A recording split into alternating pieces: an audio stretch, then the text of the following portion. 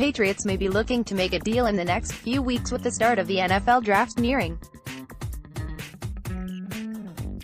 New England does have plenty of draft capital and needs that would make one wonder about their intentions this draft cycle and the possibility of them moving up. In the eyes of ESPN's Dan Graziano, he views the reigning Super Bowl champions as the most likely candidate to trade up in the first round.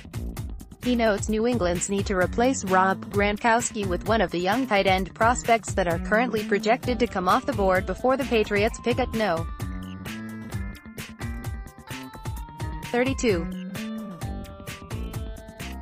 Given that need in New England's assortment of picks, Graziano isn't ruling out the chance it's the Patriots, who are aggressive in moving up to go get the likes of T.J. Hawkinson or Noah Fant. Here's Graziano's full explanation via ESPN.com. It's a well-worn draft axiom that Bill Belichick likes to trade down and amass picks, because he's usually picking at the bottom of the first round and choosing among players he has graded as second-rounders anyway. But last year, the Pats stood pat and made 2 first-round picks, one of which was a running back. You can't be sure of anything anymore. There's a thought around the league that the Rob Gronkowski retirement leaves the Patriots hungry for offensive playmakers. This first round is strong at tight end, and New England has 12 total picks, tied with the Giants for most in this draft. That enables the Pats to move up if there's a tight end or playmaking wide receiver within range of where they sit at No. 32. Of course, if that doesn't happen, you could easily see the Patriots trading down instead of up, because oftentimes teams like to come up to that 32nd pick to secure a player with a 5th-year option.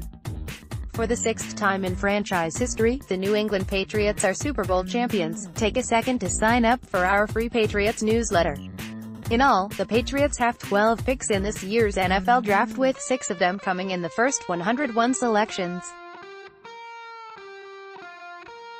That would leave plenty of room for them to not only trade up but still have picks to fill other needs along their roster. There has already been murmuring about this possibility of the Patriots moving up, as Ryan Hannibal of WEEI reported over the weekend that New England was having preliminary discussions about moving up into the 15 to 20 range. As for who could be a possible trade partner with the Patriots in that area, Hannibal mentioned the New York Giants at No.